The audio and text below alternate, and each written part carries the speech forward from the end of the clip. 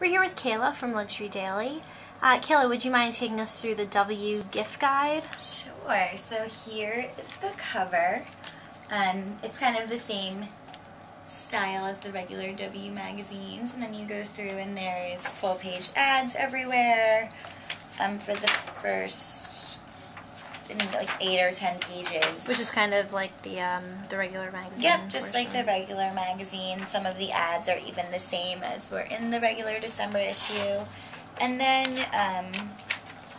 you eventually get to the pages of their gift guides. So the gift guides are all kind of done either by the personality of the gift receiver or by kind of the purpose for the gift. So this one's for world travelers, and a lot of the advertising brands are also brands that are presented in the catalog, such as Bottega Veneta and Chanel, so it's a little bit of double promotion for those brands. So this one's for sporty people, and then you go through,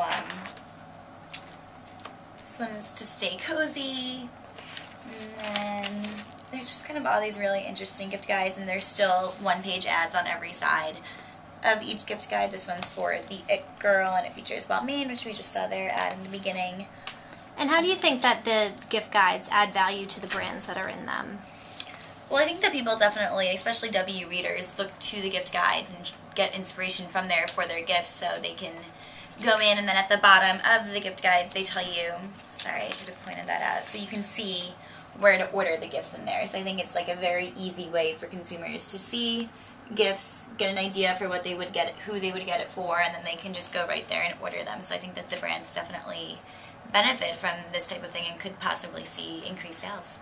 And how do you think that the W gift guide differs from other gift guides? Because there are, a lot of luxury-focused magazines have gift guides out. How does this one differ? Well, I think this one is, it's actually really long. There's, I think, more than 10 separate gift guides, and they do it based on personality of the receiver, or then at the end they do like a stocking stuffers page and a page for the beach, like things like that. So it just, the categories of the gifts they're not just the plain for her, for him, for your mom type things. They've got a really interesting kind of personal take to them.